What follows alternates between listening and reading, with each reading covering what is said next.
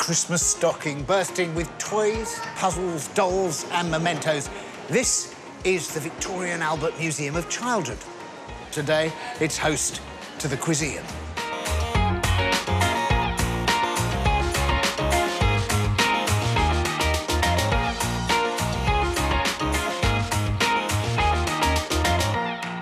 Welcome to Bethnal Green in East London and Great Britain's finest and largest collection of childhood memories.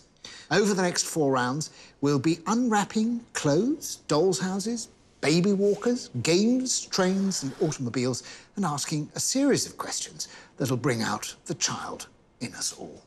Won't it, kids? Yes. Yes. Yes. Good. Yes, sir. But which boys and girls are coming out to play here today? We've assembled our old favourites and regulars for you. Well, it's Christmas and no one else was available.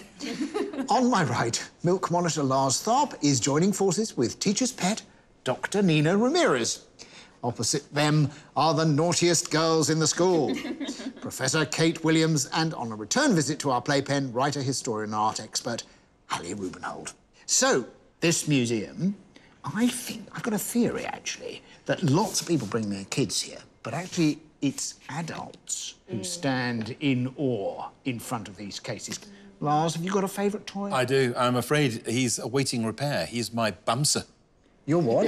Bumser is the Danish for teddy bear. I see. Yeah. Right. Cute. What about over here? Hallie, have you got a favourite toy that you still hang on to? Ooh, no, but I'll tell you what I really want. I want a really old, big doll's house. Did you have a doll's house when you were a kid? I did. It was made out of tin. And it just wasn't as satisfactory as some of these gorgeous antique ones that you can see here. I definitely had a doll's house, which we used as a garage. But anyway, it's time to get our Quizeum game out of its box and carefully study the rules on the inside of the lid. You must buzz in to win an open question, which will gain you 1 point and the opportunity to answer a special 2-point bonus. So fingers at the ready, no talking in the back. Here is your first question. It's a Christmas decoration from the Erzgebirge region of Germany. How do you get the sails at the top to spin? Oh, Candles. Candles. You Yes. light the candles and off they go. So, here's your specialist question coming in now. Right. What is this?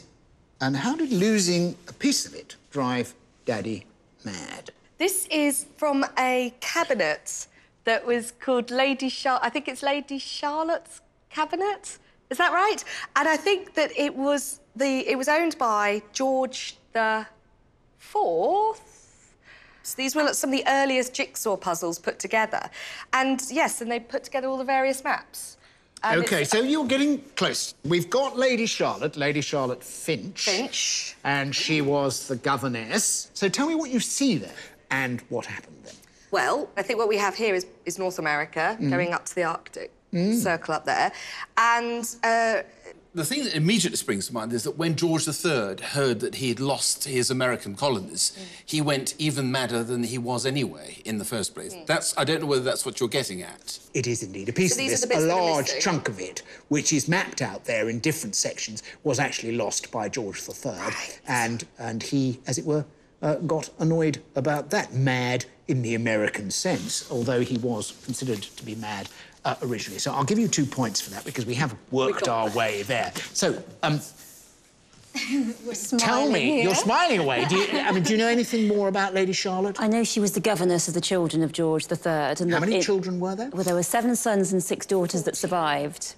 This was apparently in Kew Palace, and it is the puzzle cabinet, the dissected piece dissection map. And it really shows, I think, how many of the toys here are both educational and also playthings at the same time. That's a brilliant answer and very, very informative, but they got the point. They got the points. They got the point. But fingers back on your buzzers for the next opener. Have a look at this. This is James Bond's car. But what did Corgi change to make it more appealing to 60s children? They put in an ejector seat. No, there was an ejector seat in the original. Did they put a James Bond figurine in it? No, they didn't. No, because there was a sort of James Bond figurine, although I'm not saying that Sean Connery was a figurine. He was a good deal more than that, and many believe he was the best, apart from Patrick Troughton, obviously. So, now, you are going to have another go at this. What did they do to change it? Was it the colour? Because it's from the film Goldfinger, isn't it? Yes. So they've made it gold. They made it gold. They thought kids would prefer a gold car to it. They thought the silver car would just look unpainted. So they did indeed make it gold. So you get the next specialist question. Have a look at this. So here's your specialist question for 2 points. Who made this in 1904 and which event in 1902 guaranteed the toy's popularity? I think this is a Steiff bear made in Germany, but I think it commemorates something to do with President Roosevelt and Teddy Roosevelt. And I think it was when he was out shooting one day and he refused to shoot a bear. Is that right?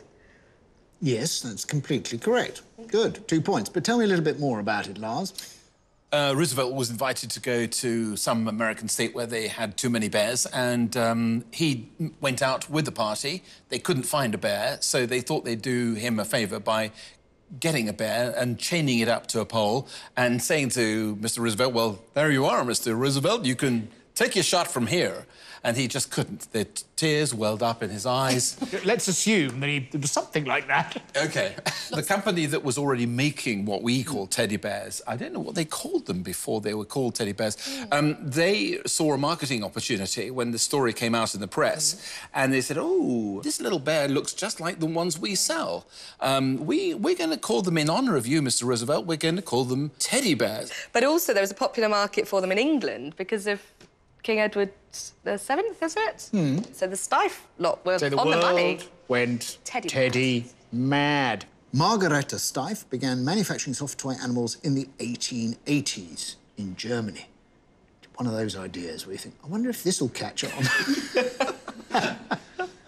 Originally, though, they were made as pin cushions. By 1907, the company was turning out nearly 1 million bears a year. And this particular gentleman dates from 1904. It's in good nick. OK, we're ready for another 1-point opener.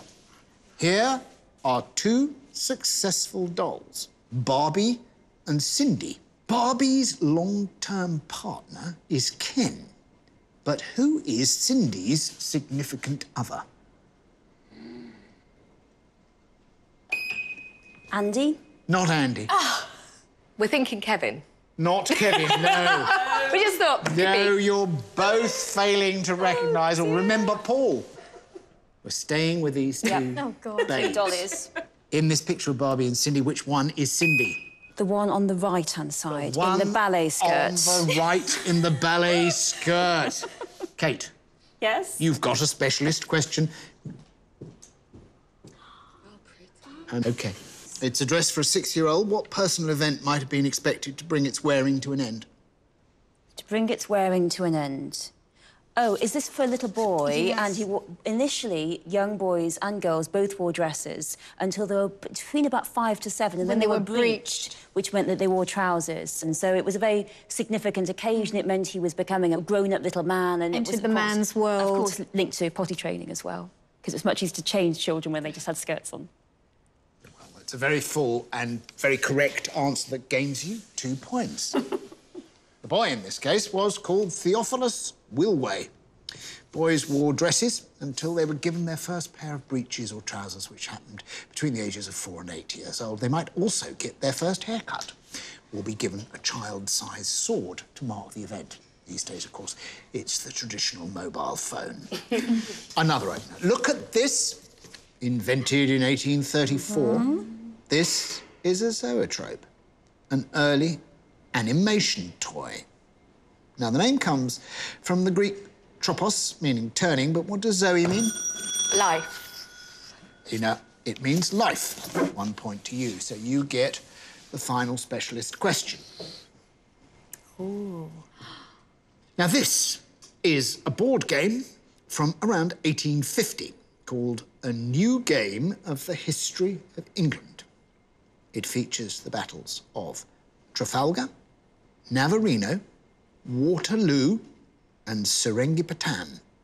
Which is the earliest and which is the most recent of these battles? And what was their significance? OK, so we got Trafalgar and Waterloo, which are part of the Napoleonic Wars. Seringapatam? And Navarino. So they are going to be...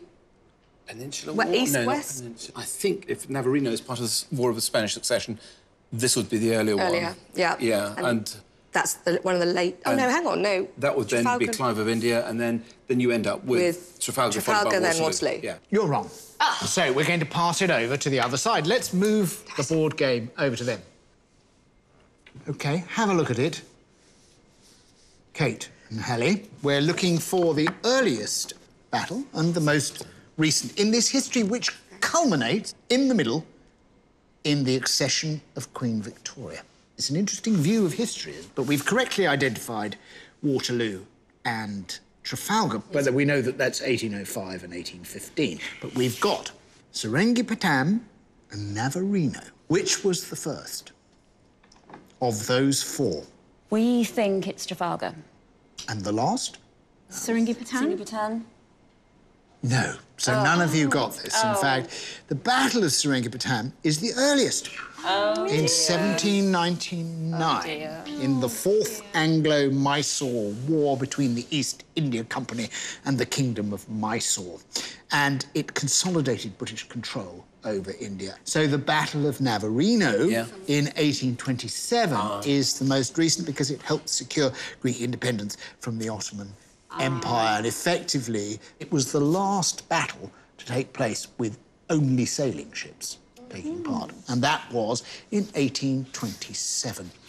Rather wonderful board game, though, isn't it? Rather splendid, because what happened during the 19th century, the upper and middle classes suddenly found themselves with more leisure time. So it became a boom period for indoor entertainment. Amongst popular parlour games of the period was Hot Cockles, in which a blindfolded person has to identify who in the room has just kicked him, and Snapdragon, which involved trying to retrieve raisins from the bottom of a bowl of brandy which had been set on fire. Thank goodness board game manufacturers stepped in to stop the Victorians making their own entertainment.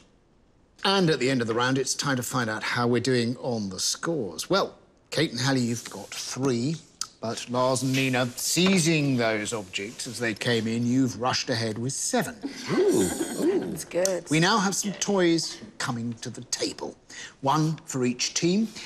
We're going to get 2 accounts of these toys. 1 is true and 1 is a fairy story. But can their opponents identify which is which without the help of comical nose extensions? It's time for a question of attribution Call of Duty Doll Warfare 3. Let's hear from Lars and Nina first, and we'll put the doll in front of Kate and Hallie for their inspection. So, Lars, would you like to tell us what this is? OK.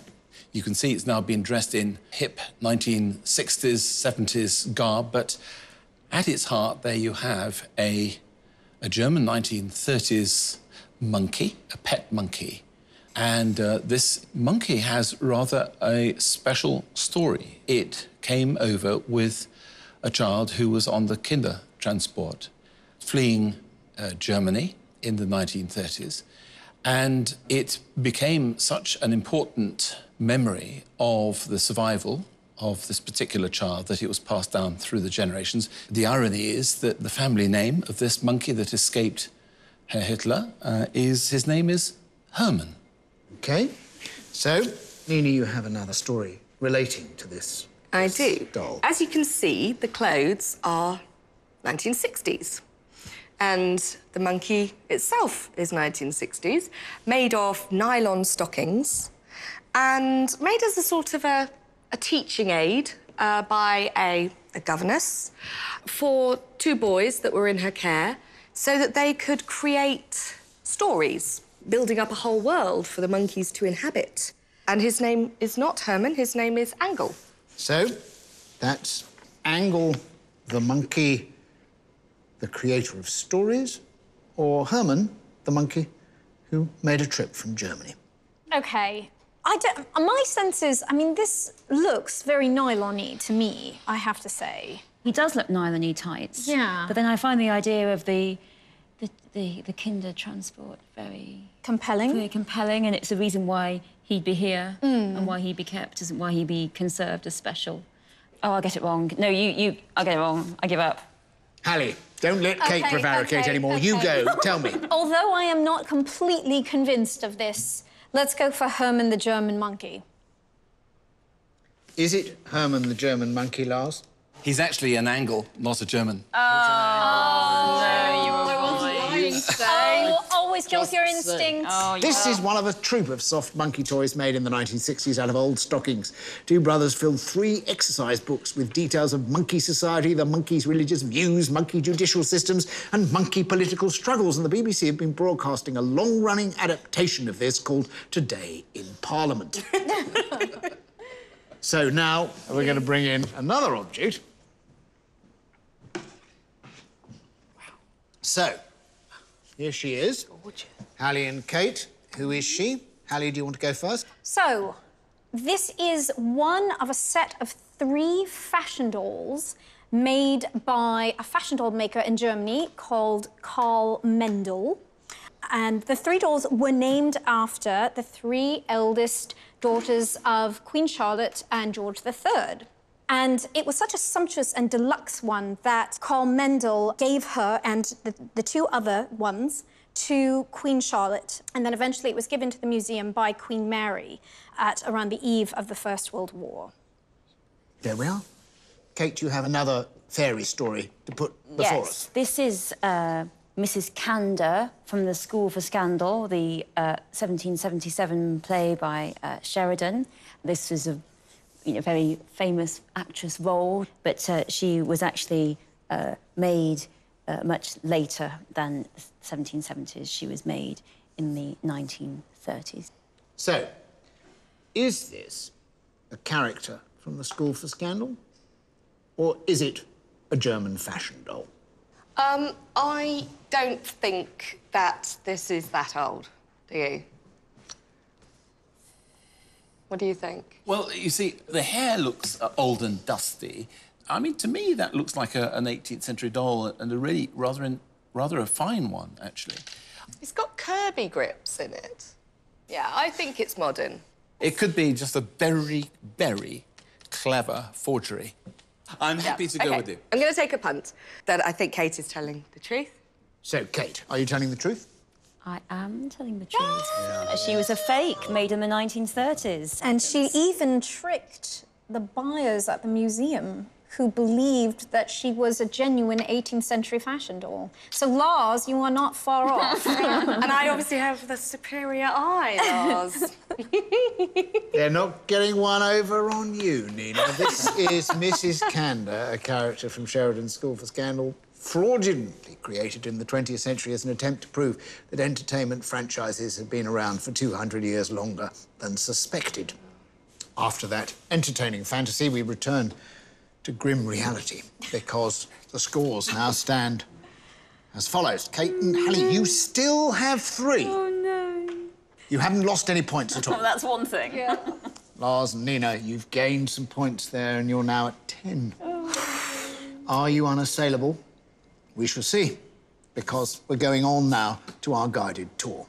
I'm going to take each of the teams on a quick whip around the museum.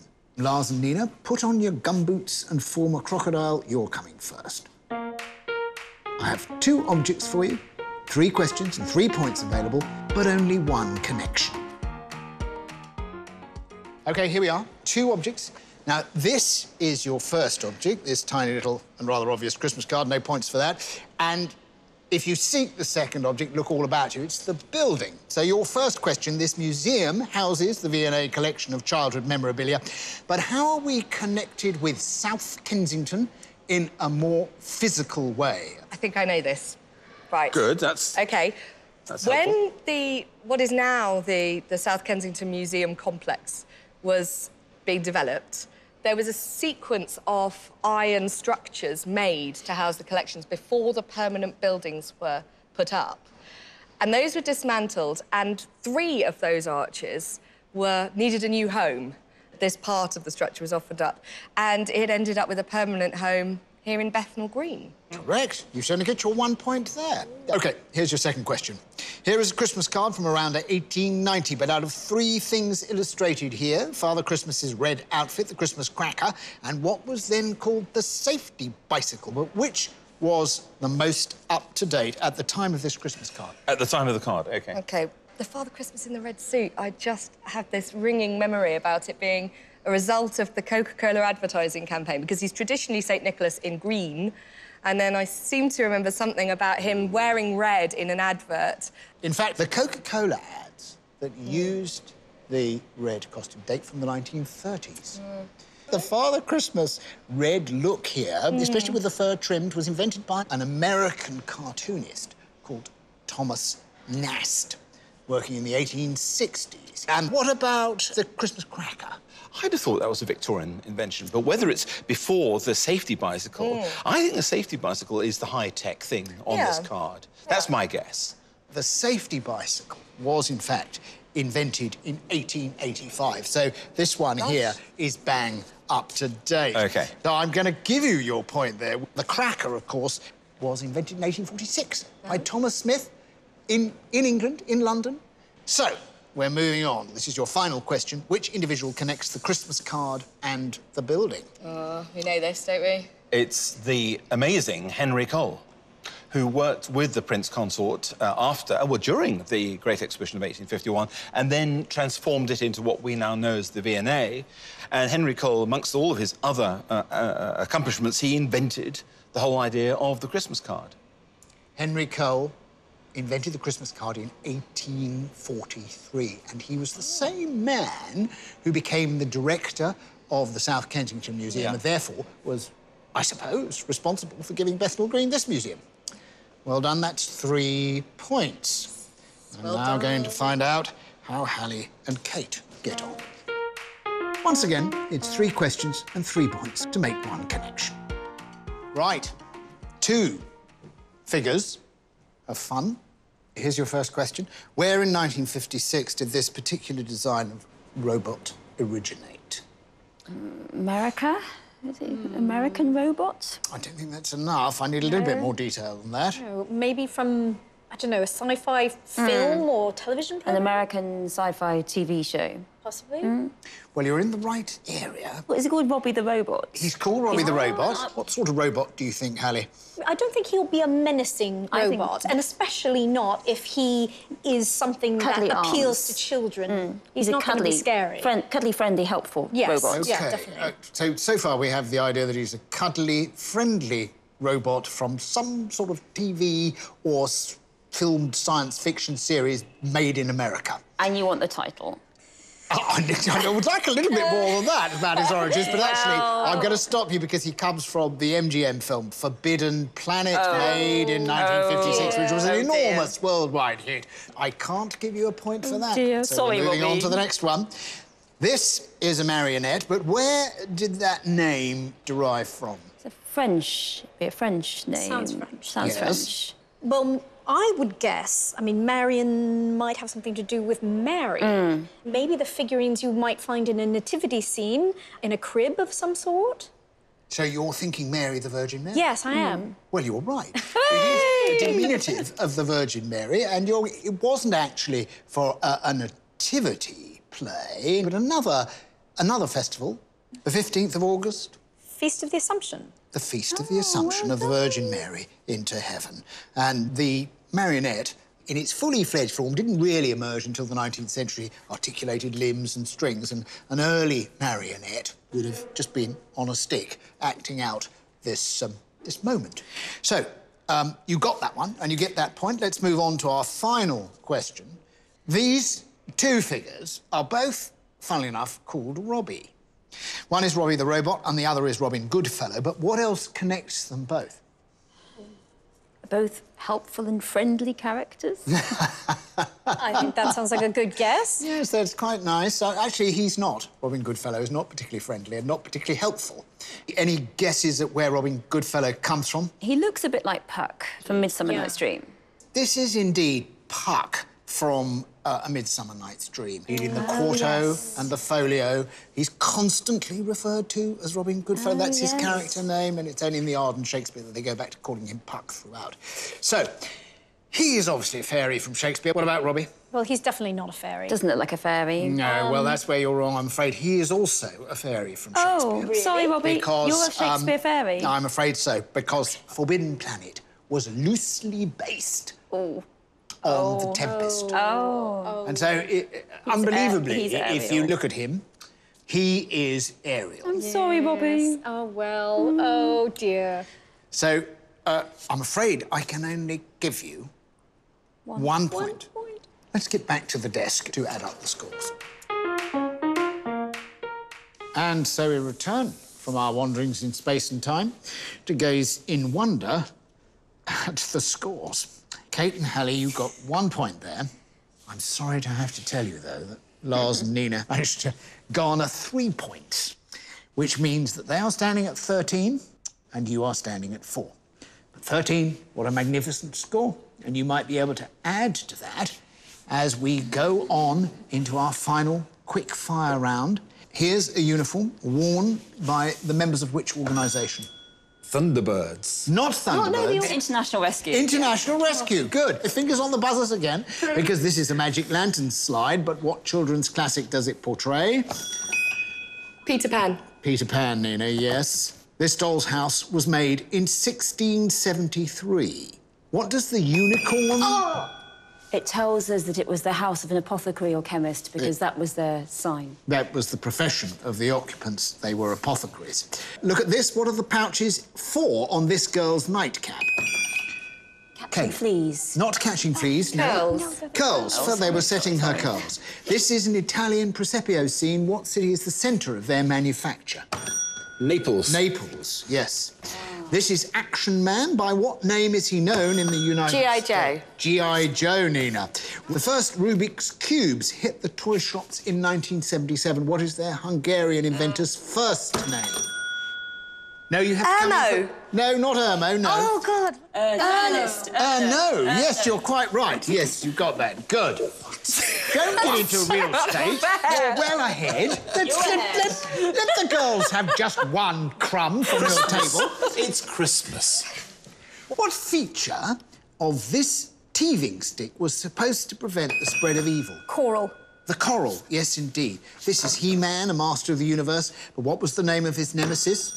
Skeletor. Skeletor, yes. This is an 18th century pudding hat for toddlers. What was it used for, Kate? When they were walking, it meant when they fell, they wouldn't hurt their heads. Yes, It's like a protect them helmet. when they fell over while learning to walk. Who joined Santa's sleigh team in 1939? Rudolph. Rudolph, the red-nosed reindeer, and the sound of Santa's sleigh bells tells me that playtime has to come to an end. But before we hang up our stockings and go to bed, let's have a look at our final scores. Kate and Hallie, you did very, very well in that round because you got some points and made up your total to 9. Oh. But I'm afraid it is only half of Lars and Nina's triumphant score of 18. So many congratulations. You've won the last of our series because we've come to the end of our time here in this, the world's ultimate toy box. As F. Scott Fitzgerald said, being grown up is a terribly hard thing to do. It's much easier to skip it and go from one childhood to another. And so, we must thank the museum here today for preserving so many childhood memories for us. Thank you. Goodbye and Merry Christmas.